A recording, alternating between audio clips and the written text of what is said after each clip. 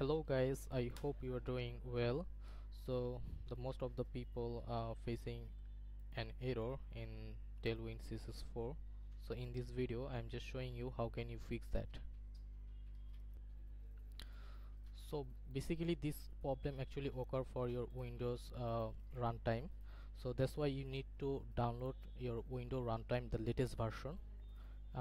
If you come to in here the description, so here you can see I will send you the link in the description, and you just simply download whatever you suitable for you.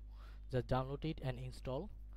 Then I already download and installed it. You can see in here, just recently download.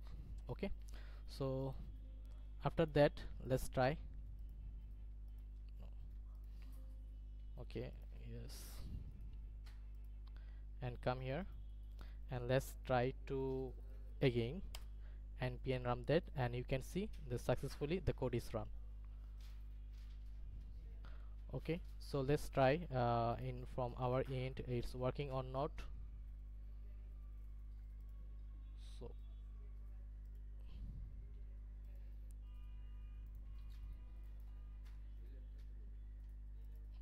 here is the app.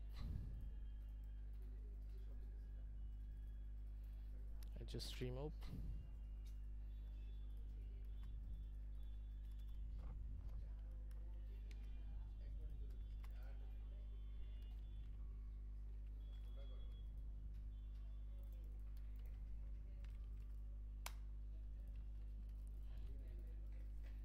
Sorry for that.